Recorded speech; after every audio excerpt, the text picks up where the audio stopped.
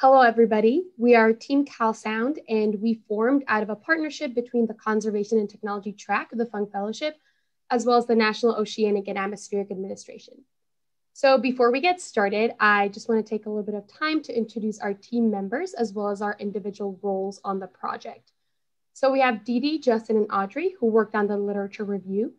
We have Lena, Edgar, and Anmol, who led our tech part of the project. And then finally, Sindhu, Cho, and I worked on the designs.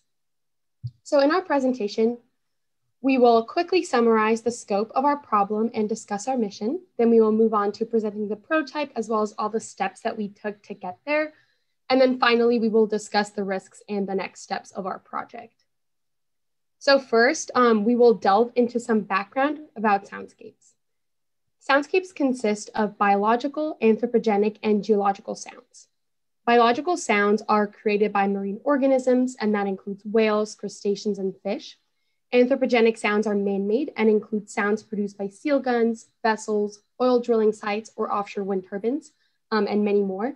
And then finally, geological sounds include non-biological sounds such as wind, rain, thunder, and earthquakes. So in order to really understand the impact of ocean noise, on the next slide, it is crucial to establish 1, the baseline conditions of natural soundscapes, 2, understand the impact that man-made noises have on animals as well as their behavior, and 3, quantify how soundscapes are changing over time. And while soundscapes are widely used in terrestrial ecosystems, they are not as widely employed in marine ecosystems. And for this reason, marine resource managers need a centralized source of soundscape information in order to make well-informed decisions. So this is where we come in and how we formed our How Might We question. How might we help marine resource managers, researchers, policymakers, and the general public see the impacts of noise pollution in the ocean and provide a clear, holistic way of synthesizing information and visualizing ocean soundscapes? I'll now pass it on to Audrey, who will talk about our steps, our prototyping steps. Here we have a timeline of the steps we took throughout our project process. We started as a full team researching the field of soundscapes, working on an initial draft of the literature review, and performing interviews. From there, we then split into sub-teams working in parallel to complete the literature review and develop a Figma prototype, which then evolved into our current website. Next slide, please. Thank you. Our first step was to start with research, which we used as an opportunity to better inform ourselves of the complexities of soundscape. We divided 30 academic papers from the categories listed on the slide among ourselves so that we each read through before presenting our paper's main takeaways and relevance to our project. From there, the summaries of each paper were combined to create our 31-page literature review. Our paper's main value stems from the fact that it provides a comprehensive review of the soundscapes and its applications, both of which are novel ideas. Our paper also has a section in which we discuss how the technology in this field, including our prototype, is evolving and can better serve marine resource managers and other stakeholders. In addition to providing our literature review to NOAA to be shared with their stakeholders, we've included it on our website so that we can increase the accessibility of soundscape knowledge to all users. Next, we split into pairs to interview 12 marine resource managers, policymakers, researchers, and technology experts to discuss how soundscapes fit into their line of work. After each team completed their interviews and shared what they learned, we formed 3 main takeaways.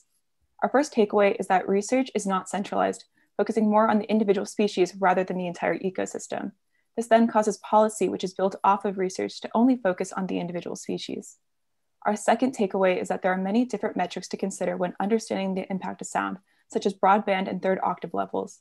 Additionally, it is important to acknowledge temporal and spatial scales since they can greatly affect the data collected and the metrics produced. Utilizing all of these factors allows scientists to identify how soundscape levels differ from what is deemed normal.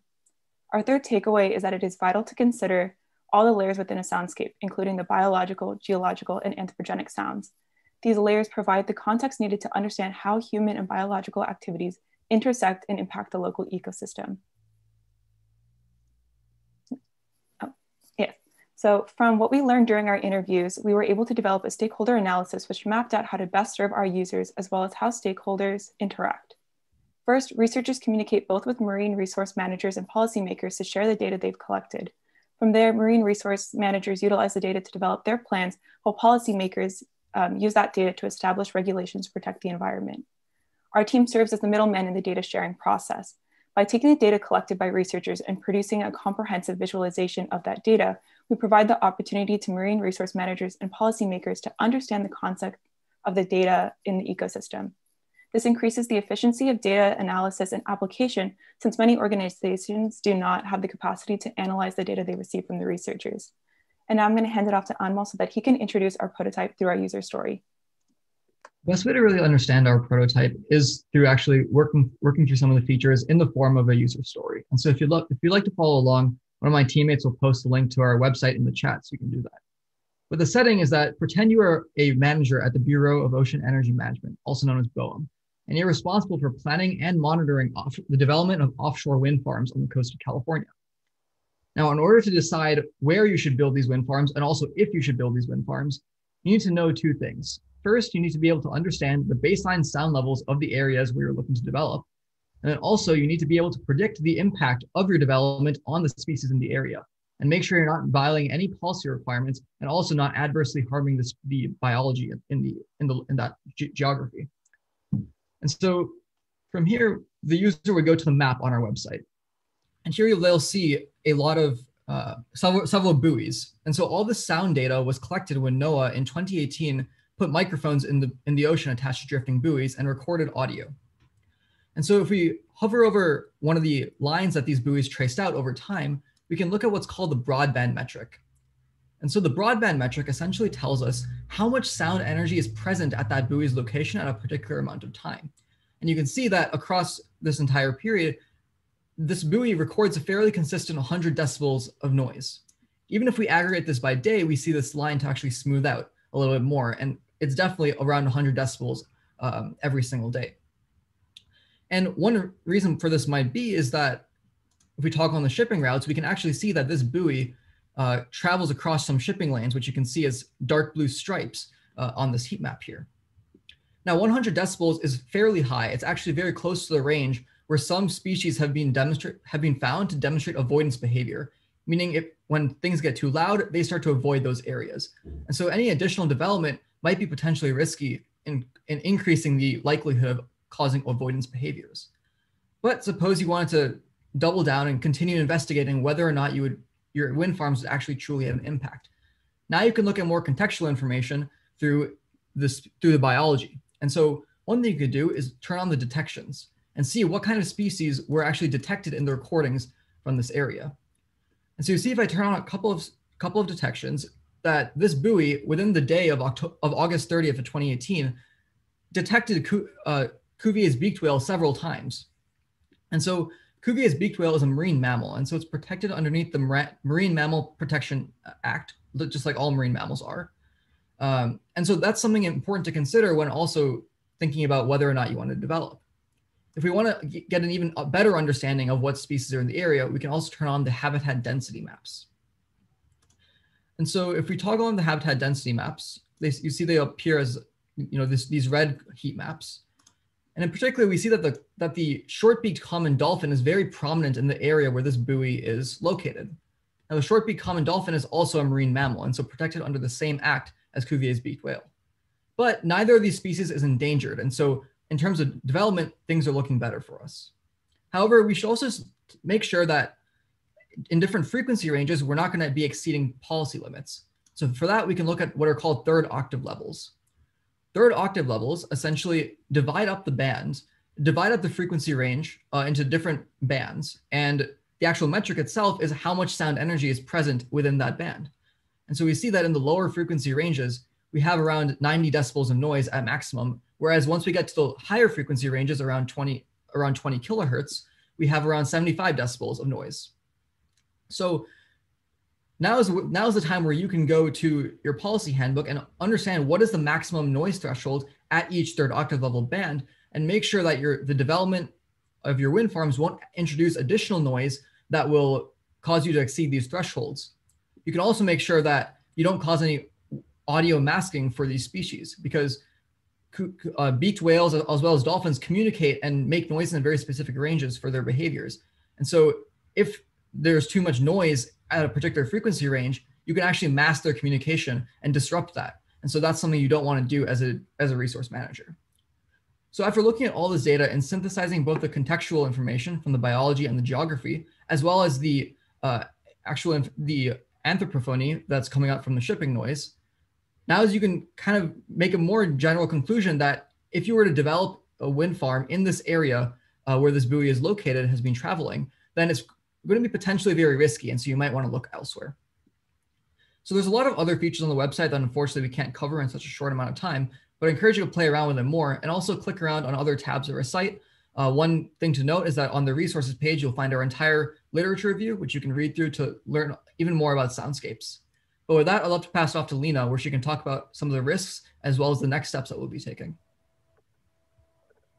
So for our next steps, our amazing literature review team submitted an abstract for an ocean conference in December. And if we're chosen, we're hoping to attend virtually to spark conversation around our visualization tool. Of course, we also have a lot of other features in mind, and we want our next big feature to be for everyday people.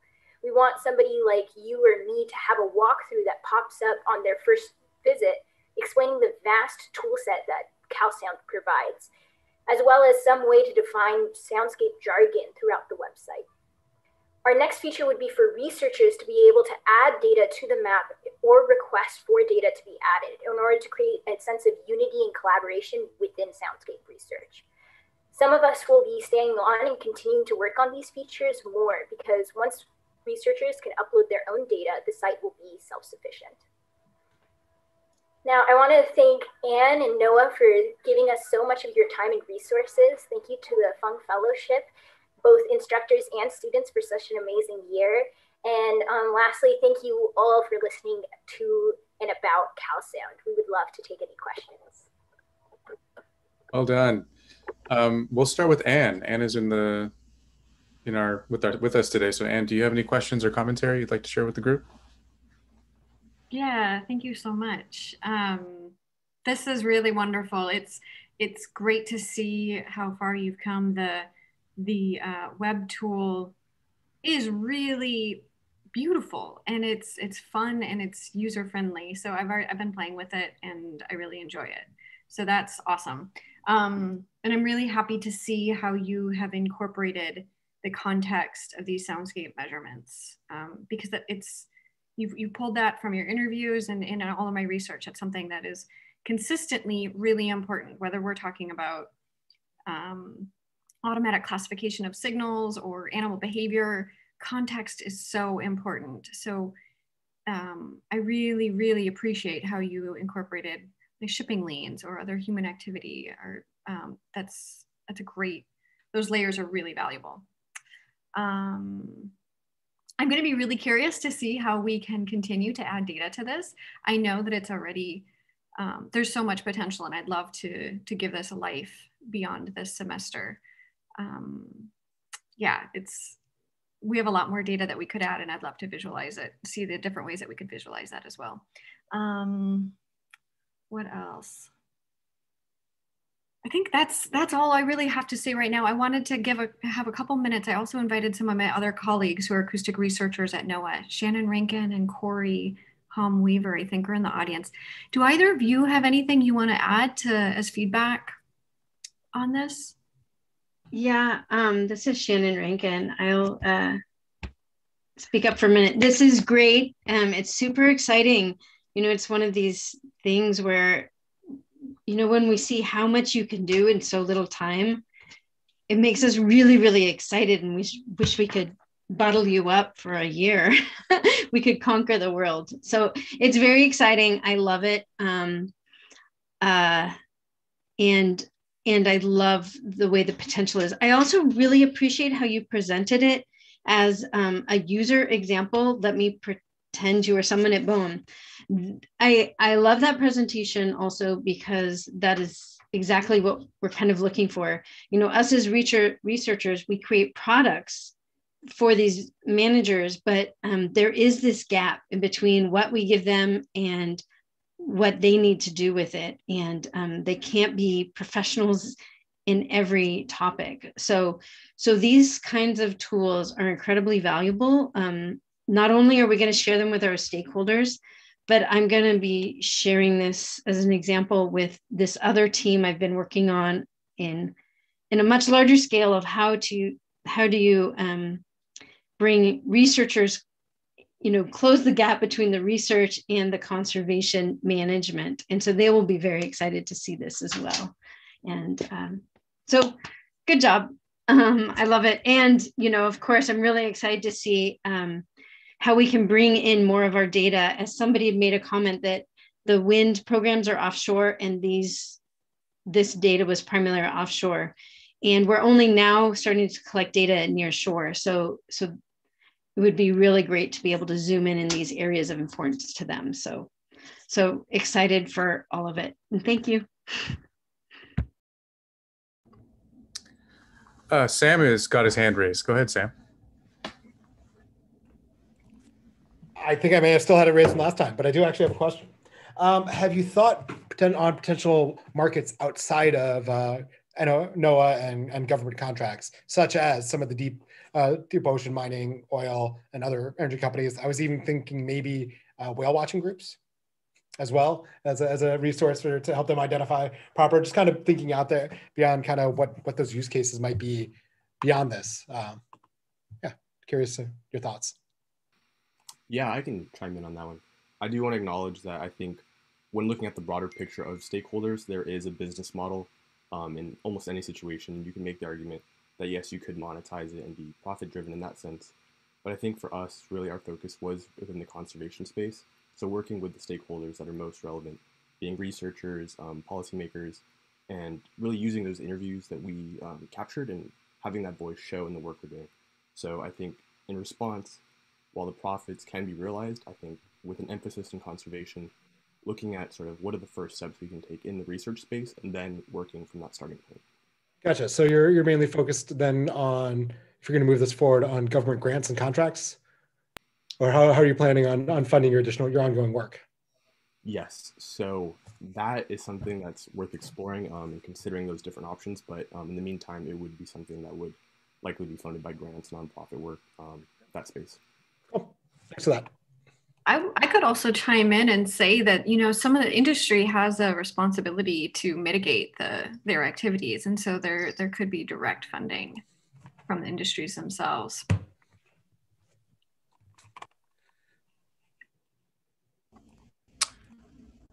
Yeah, I've got a question. So first of all, shout out to the folks. I mean, you've almost created two separate deliverables here that are of equal quality. I mean, the overview and it's the lit review plus the map. It's a lot. So well done.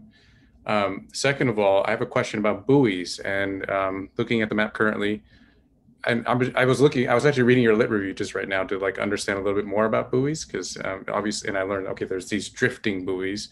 Are there fixed buoys? Is that a thing that exists in the ocean? I know nothing about this because I can imagine a fixed buoy also being really valuable in terms of the data it produces in at a single point consistently over time. Yeah, I can answer this question. So there is like buoys mounted to the bottom of the ocean, but there are certain some limitations to it, such as the ocean water can only be certain depths. If it's too deep, then it would have a lot of trouble like putting it there and maintaining it at the depths. And also the drifting buoy is really sort of like a middle ground of all the marine soundscape collecting data method we have right now, because actually the buoy doesn't drift that fast. So relatively it's in the similar region when you are collecting the sound, but it's also migrating within a range that you allow it to migrate. So it's not fixed only at one point. So it will be more flexible and cover a larger distance than if you put a hydrophone that is fixed at one point. But you are right, there's definitely trade-off between how large an area you can cover and the time you can record at a certain point. Thank you. And last question, who who deploys and manages these buoys? And are there pushes or opportunities to deploy more over shorter intervals to get more fine-tuned, finely grained data? So the data on this website is from the NOAA CCES 2018 survey. That's the California Current Ecosystem Survey. And this was provided to us by Anne, which we're super thankful for. But other things that we learned from our interviews were that the way that sound data or data in general about the ocean is collected from a resource management perspective is typically on a needs basis. And so if for example BOEM wants to understand whether or not they should develop something, they'll commission a study and then use that data, and then later on they will commission another study to discover the impacts of it later. So there's not necessarily continuous monitoring or like one central source of where this data is coming from, or like who's placing these buoys in the ocean. Okay, got it. All right, we have 1 minute left, and Tyus has a short question, or I'm assuming a short question, but go ahead, Tyus. You have the floor. Yeah, it was just brief. I just want to say the mapping in this is immaculate. Great job. My background is in spatial ecology. So I was just curious, just if you can clarify for me, because I'm trying to figure out in my head, the data that you guys utilized in order to create these heat maps and all of the indices that you guys are using, how are you guys considering the spatial and habitat corridors of what these marine mammals are navigating through? And if you have considered pre-existing versus the modern spatial extents of what they're navigating through, because you might have a heat map of like what the density of these populations are located in, but that doesn't mean that that's necessarily where they're going to be in terms of migratory or breeding grounds, what they're moving through without their habitat. So I was just curious, like how you guys have considered that, because that's a kind of a caveat with like spatial ecology. That's like super important to consider, because if you guys already figured it out, I'd love to know, because I'm trying to wrap my head around it. Yeah, that's a really good question. And so without going too much into how things work for the ships in general, this is actually aggregated by us, and so month by month it'll change. For the species, we actually don't have that month by month or even more regular intervals, because the way that these densities were computed were from models that were using survey data. One of them was from 1991 to 2018. The other one is from 2019 specifically. But if we have models if we have a model for every month or every time interval that we want to display on the site, then the slider essentially takes care of updating the heat map as you scrub over time. And so that can capture some of those migratory patterns as well as what the actual corridors are. And then in terms of like discrete locations of animals, that's where the detections come in. And so new models for actually figuring out what animals making a particular noise that's recorded by the buoy, and doing that in a timely fashion, that will be important for actually understanding concrete points of where these animals are. That's awesome. That's brilliant. That's what I was just trying to figure out. I was like trying to figure out the raw scale of like where your data was. If you guys were like specifically getting data from individual tagging efforts and mark and recapture, or if like it was just survey data and then you're calculating density based on per square kilometer. So I was just curious, like you answered my question. I was just curious. I was wondering, I was like, are they tagging these animals? Is that where the data is coming from? Because that would give you more fine scale understanding. But great job, guys. This is so cool. This is awesome.